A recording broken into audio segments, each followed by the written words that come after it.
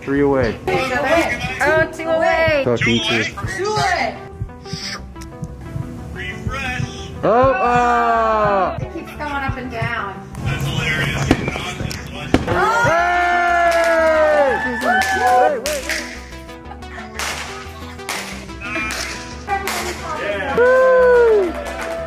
Hey Greg, this is for you, buddy. And you too, Hanson. You're the man.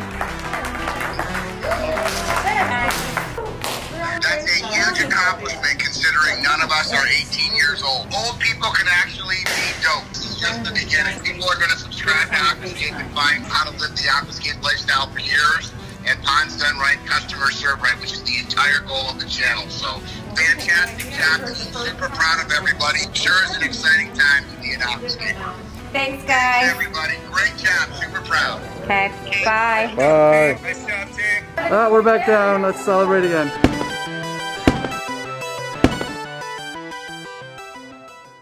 Good morning, Nick. Oh, hey, Brian. How are you? The rest of the crew here. We're starting a cool project. Starting a really cool project, a whole lot different than our typical project. We've got this kind of like mid-century modern house. You know, one of my favorite styles. I actually really like the house. Told them if they were ever thinking of selling to give me a call. Not that I would leave my pond, but it is a super cool house. We've got some of our stuff already here from Illinois Brick. We got some really massive stone steps. I didn't get to see these things before they came out. I love the size of them, but they're gonna be challenging to move, but it'll definitely add an element to the water feature. Sold this about a year ago, and I've always wondered like what happened, and so they called back up and said, yeah, let's go ahead and do it. And so here we are at the property, and we're gonna get ready to do this. Now this feature's probably around 75 years old. That's what they're guessing. Whoa! So here's the challenge. It's actually kind of a cool design, right? So you got this big slope that comes down like this. They took advantage of the slope just like we would with waterfalls facing towards the house. Now those are basement windows, and it's a really cool finished basement. And so you can just imagine how great that would look from sitting down in there. And then we've got a porch over here, family room over there, kitchen right there, and so everything is facing towards that. The biggest problem, one, it doesn't work. It leaks like a sieve. From my understanding, there's a pipe that sits someplace in here, and they just drilled a bunch of holes in the pipe with the idea that water would come out evenly. And of course that doesn't work. We need water to kind of swell up in areas before it comes over. The other big problem they have, any type of major rainfall, this gets really high, and where do you think it goes? Right into that window. And so about 3 to 6 times a year, they said, up to 6 times a year, they'll get flooding in their basement, all because of the pond. So we are going to turn this into a pondless waterfall with an external sump pit that'll actually capture that water, and if the water level gets higher in the sump pit, we can actually push it and discharge it that way. We're gonna have some stone steps that come down from there, more for maintenance than anything else, and we'll get going. So our first thing on any type of rehab project is demo. So we got to tear all of this rock apart so we can come in and build a new waterfall. Wait till you see what we do. It's going to be a fun process.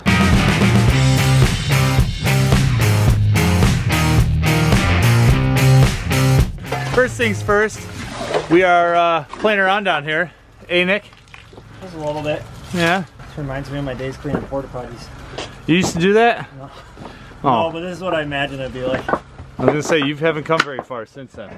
So we got, the first step is just to get all this slop out from the bottom, get it as dry as we possibly can, and then we're gonna start working our way, demoing all this flagstone. At some point, a couple of us will break off and start setting stone steps that are gonna come down in through there while the rest of the demo is happening. We've got a little bit of muck and debris down in the bottom, nothing too crazy, so we are going to slap it into buckets, slap it into wheelbarrows, and then get these out to the truck.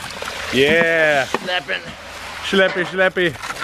You can see Matt's got his ass kicking shades on today, so he's ready to roll.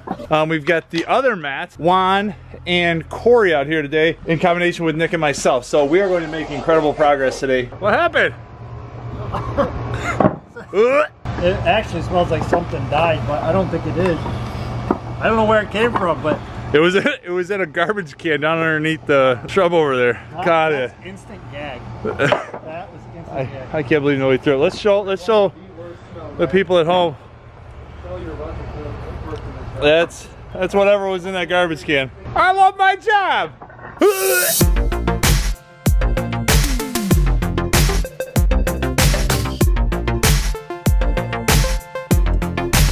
So as you can see, we have all of the flagstone now currently out. You can see it's very time period specific. Let's just put it that way. So you can see that they've got the concrete pond. You've got the overflow that's built into it. This was something that happened, I guess, more often than we tend to think of, you know, nowadays. This feature is anywhere from 60 to 75 years old, and it's very, very common construction practices. But you can see why they stopped doing that, especially in our area with the frost, the freezing temperatures in the wintertime. You get a lot of these cracks, heaving and thawing of the soil. I'm sure it looked really, really nice back in the day. However, it just doesn't cut the mustard over the long term. So I'm going to cut this overflow pipe out of here and get it as close to the concrete as we can.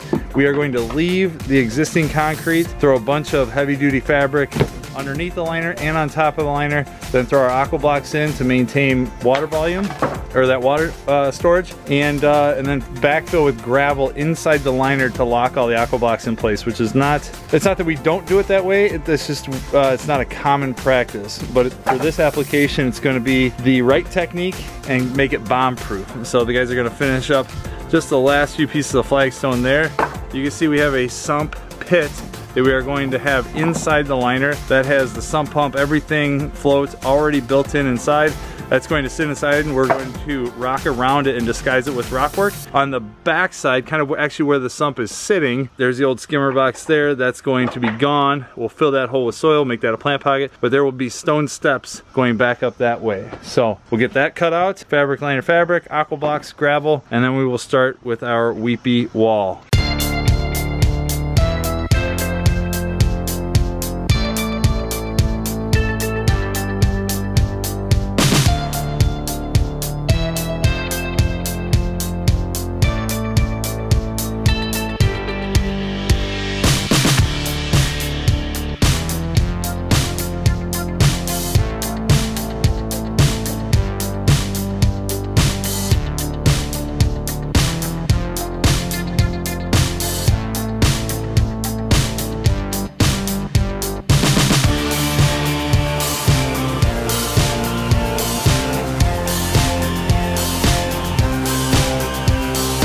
So it is about 3 p.m. on day one of this project. You can see the boys have already started creating that weepy wall, recreating that weepy wall. So just to kind of give you some insight as to what we're doing, they are laying these pieces of flagstone down, as you can see what Juan just did, and they're trying to match the joints up, but alternate them as they go throughout the course. Now they're getting this kind of serpentine look. It's a very organic process, very free-flowing. What they are doing is using pea gravel, which is a very fine stone, to help level out these flagstone pieces, and they are foaming it, as you can see, down in between, so that we can get water to run over all of these rocks, not just over one and then the water gets lost down in between. Nick and I are continuing on these stone steps. We have to over excavate out for this next piece.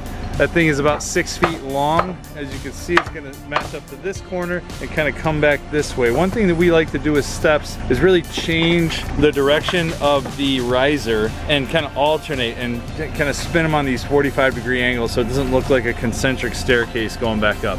Nick's doing a little machine maintenance while I am over here yakking at you guys. But again, 3 o'clock p.m. today, day one. We got the entire reno done, the basin's in. We've already started on the waterfall. We should hammer out these steps today. We're gonna be in great shape for tomorrow to continue to rock and roll on this stuff back behind me. So really, really good progress. Super pumped right now.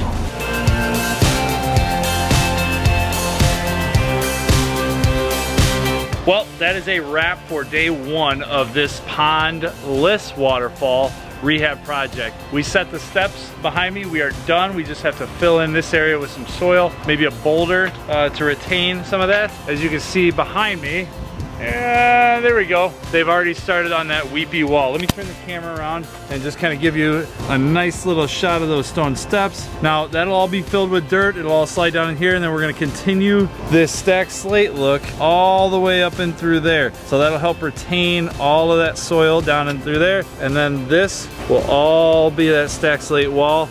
with the weepy water walls. So tomorrow we're really gonna focus on the shape, some of these pooling areas where the water is going to start dribbling down and about. Got a really cool way we're gonna do that. And we gotta button all this up over here. There's our pump vault. Here's our sump pit. I think we're gonna revisit that tomorrow and probably drop that down a little bit or figure out a way to disguise that a little bit better. So that is that, and that is that. All right, so we got Nicholas lacing up the big boy boots today. You ready to get after it?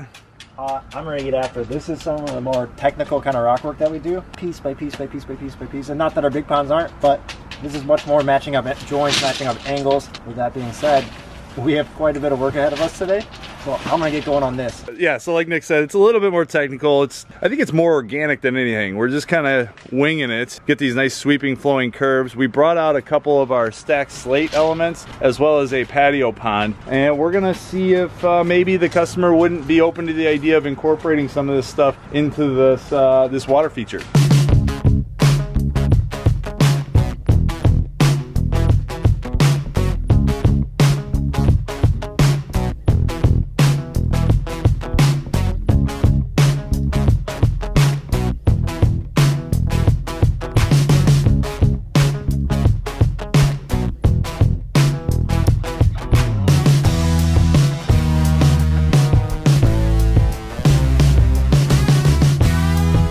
This is how far we made it today.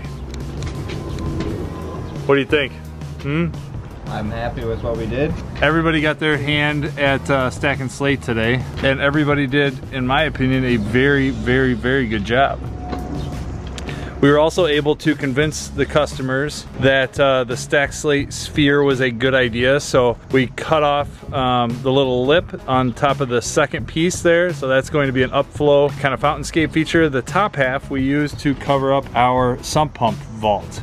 See how the stacked slate on the sphere ties in or carries in with the stacked slate of the feature? There are two diffusers, one right up there just beyond that top course of slate, and then there's another one right over in through here. These are just some channel drains that we picked up at our local hardware store. I think it was Home Depot or Lowe's or something, but we are going to push water through a 2-inch line to this one as well as to that one at different levels, and we're doing big bib liners over and underneath these to get water to upflow and then trickle out, kind of a weepy wall kind of look over here. So the only actual, I guess, fountain-esque element would be that bowl right there, and we've got that thing plumbed up through the middle. The reason we chose to do the gravel in the top and have only a few inches of water in the top of that, so to give them the option to plant that with aquatic plants in through there. But that water is just gonna chug up and churn over all 360 degrees of that. It's gonna be a really, really neat effect. You can see the curves in this stacked slate all in through here. Again, that kind of serpentine shape. We're tying walls together. This will end up getting filled in with some slate as well as some dirt. Nice big plant pocket back behind there. And then there will be another one between these two spillways.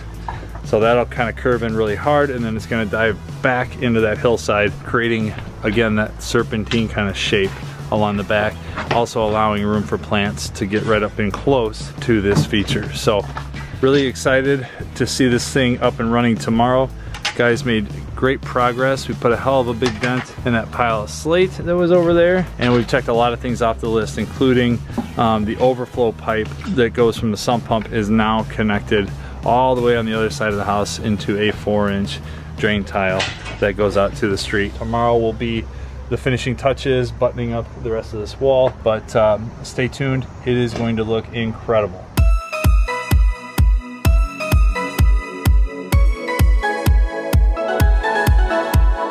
You can see Micho is wrapping up the hose. That means it's a wrap.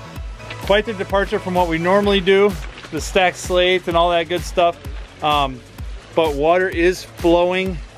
You can see the sphere that we cut in half is really, really nice. I love the serpentine shapes, all these little landing areas. Like I said, it's a very strong departure from what we normally do. The stone steps turned out great. We ended up pulling the sump pump out of inside the liner and putting it right here in this little area. The customer was concerned about the height of it, and I agreed. So we sunk it down and we ran a 4-inch pipe and bulkheaded through the liner there. So there's a 4-inch intake that sits about 3 inches below the top of our lowest part of liner along this edge, so that they never run the risk of taking water on in their basement anymore. So it just turned out really, really cool.